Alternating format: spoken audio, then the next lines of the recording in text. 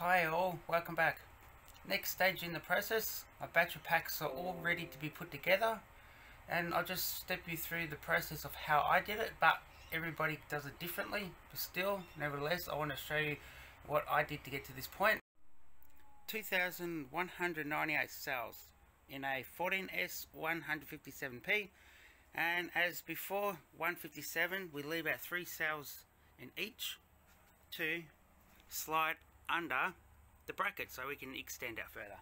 But either way, now when you put them together, just assure and just double check and make sure you have your layout correct, because when I started, my gap was in this row and lucky I didn't put them together.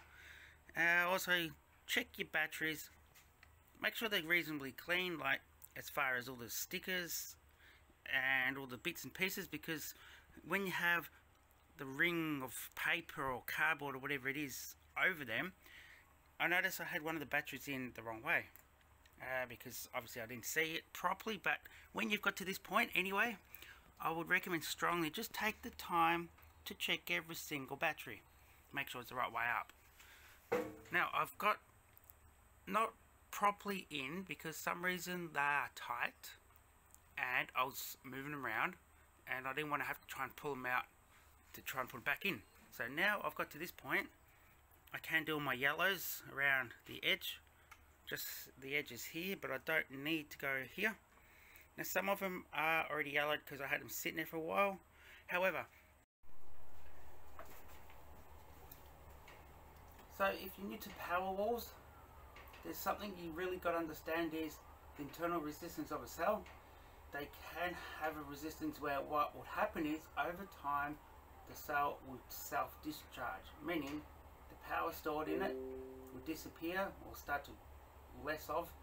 As a result, what you effectively got is a resistor in a pack with good cells. So you've got to eliminate that by, when you test your cells, you get your measurement on the little tester, write it on the cell, let it set for a week. Everybody can do it different, but I do a week. If it drops below 4.1 volts, I don't use it. Then I put it away for however months I want, the longer the better. And when I test these packs that you've seen on the table here, I had it sitting, I should say, for anywhere from the start of the year to now. As I was testing, I was accumulating more, but each battery would be at least a month sitting. Then if anything dropped below 4.08 volts, I won't use it. The reason for that is, if they drop too low and you've got a battery that is no good, it's dropping too far, it will pull the voltage of that pack down over time, and hence BMSs. The BMS obviously is for making sure you don't go too high on a charge, too low on a charge, but the thing is, it'll be stressing that BMS, and eventually it will just drop. The BMS won't keep up with it. So what I did was, I discarded them because I don't want to have to deal with battery management system chasing done packs. As you're probably aware, I haven't got a BMS, and I did do a manual balance on them just now, but that's after quite some time. And yeah, so when I first started, that first half of that pack was not sitting for any rest. I didn't understand that, I didn't know that at the time, but you let them rest. That's the key for having a good set of batteries. So anyway, because I let them settle for all that time, and then when I test, just before I put them in, I test it. I always test before I actually take it out of the container. And anyway, long story short, in this container I've discarded another 250 batteries that I don't want. So if you're local, I'm in southeast of Melbourne, Victoria, Australia. If you're local, I shouldn't have to say Australia. If you're local and I have these batteries still, reach out, you can have them, because they're no good for the PowerWall for my liking. They will work, because if you have some cells that are dropping too far, as long as you've got all the packs that have the same cell that's dropping to the same level, then then it should be fine. However, you're wasting energy pumping in to try and charge it up, so you're going to waste. So yep, 4.08 is where I would absolute max let it drop.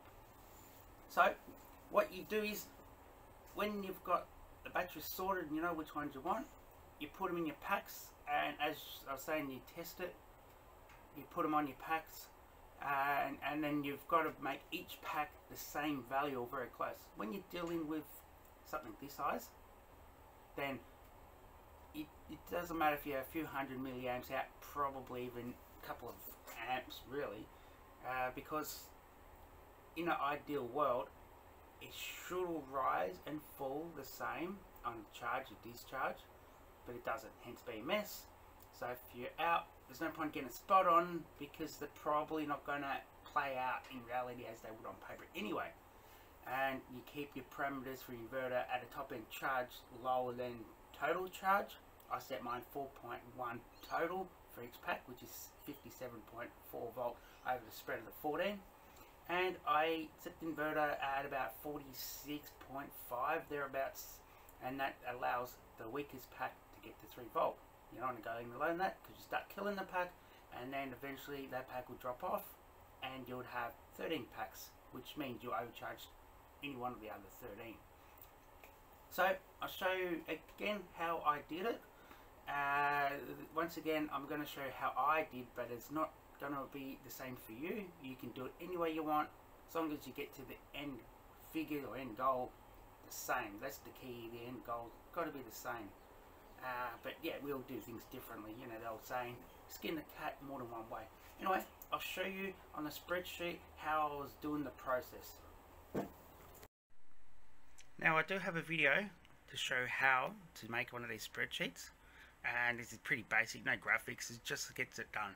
So what I've done is, as I go down and fill up my battery packs, I put this here, which is a total amount of milliamp per each pack. So for argument's sake, bank 1, 329,280. So why I do that is, I'm keeping note which is the highest, which is the lowest. So as I go down and get close to the end, when you're starting, it doesn't matter so much. After checking your cells, keep them aside, the highest ones, some of, or the lowest, doesn't matter. So when you've put in so many, let's say you do a row at a time, then you go, oh okay, the lowest one could be this one, I mistake. So you put in a high cell, and then once again, if that's the lowest, you can put in the low. So all you're doing there is you're just trying to keep the spread between the highest and the lowest close together. So when you get near the end, you've got less where you got to swap them from high to low to make them even.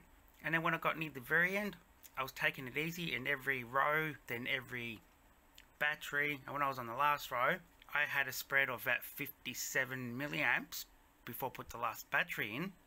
So I got the last 14 batteries, and I tried to keep the spread about that same distance. So I can mistake, if that was the lowest, I put in the highest cell, and I laid them out on the table, you know, beside me working here, where I will put them in order so I don't have to keep checking lowest to highest or whatever.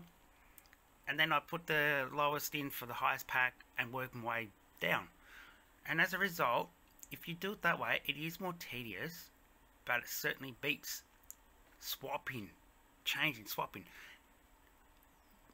It might be hard to follow, sometimes I don't explain too well, but I hope that makes sense.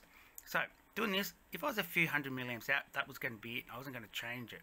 However, doing it this way, I actually got down the difference between highest and lowest pack, 3 milliamps, and that's damn good for 157p. As I was reviewing my video, I noticed I said 3 milliamp spread between the highest and lowest. I noticed that was incorrect. Just to set it straight, I did notice it and checked it to see it being 22 milliamps between the highest and lowest spread. There it is now. If I'm still wrong, put in the comments down below. Now, on the table, I've got 17 kilowatts extra, and also with all the batteries I had, thrown at 250, that's all I got left. Now, if some of you out there love calculating, like figures, you'll probably work out there was about 2059 milliamp on average for a cell in that 17 kilowatt, and I obviously used all my 200 milliamp, 2000 milliamp and above, and then I started using below, and I was going from about 17 up, then I used 16s and I used 15s, and to really get the battery packs in tune to pull the highest one down lower, I actually did use a couple of 1000s just to bring it down quicker, make it easier. And the batteries, they do good, they are work, they do work, they are good, they do hold the charge without discharging. And you might say, well, all that hard work and using low cells, but the reality is this is recycling. If we're not going to use the lowest capacity, we're going to throw them out, discard them. We're not really recycling anyway, so I'm not stressed for that. I used what I had. Obviously I used the highest, but I used what I needed to get the job done. So anyway, I hope that all makes sense, and if you've had fun watching this or learned something, please just hit the subscribe, encourage me to put out more videos. Until then, thanks again, and I'll see you next time.